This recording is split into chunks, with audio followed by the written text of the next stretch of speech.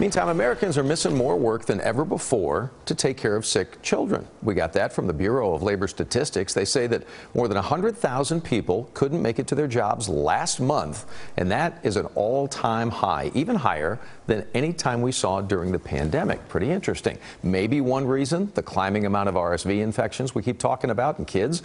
Turns out older adults are also catching it more than ever now.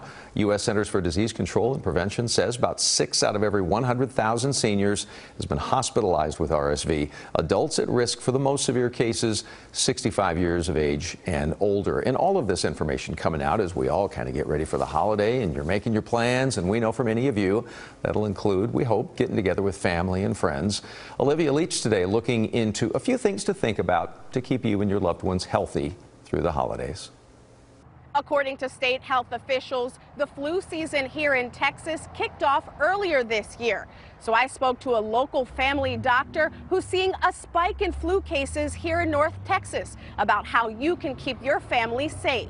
So we're definitely seeing more cases than expected. Dr. Gutierrez is a family medicine doctor in Carrollton. She says in recent weeks, she's seen an increase in flu cases and respiratory infections at her practice. The latest numbers, according to Tarrant County Public Health, shows the percentage of positive flu cases increased 70% from October 22nd to October 29th.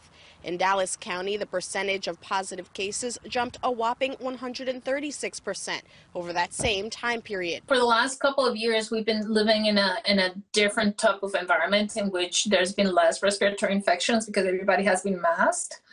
So this year, people are really not masking anymore. So we're seeing an increased number of respiratory infections. With COVID, RSV, and flu circulating, it can be hard to tell if you have flu or something else. Not an easy thing to tell at the beginning. I will say the flu tends to come more quickly, more like boom, boom, it came. COVID still comes, but it tends to be more gradual. The only sure way of knowing, get tested. And she says now's a great time to get your flu vaccine, especially if you have underlying health conditions. If you're coughing, if you're sneezing, if you have a fever, just put a mask on so you can protect the ones around you. To find out where you can get a flu vaccine near you, you can head to vaccine.gov. In Fort Worth, Olivia Leach, CBS 11 News.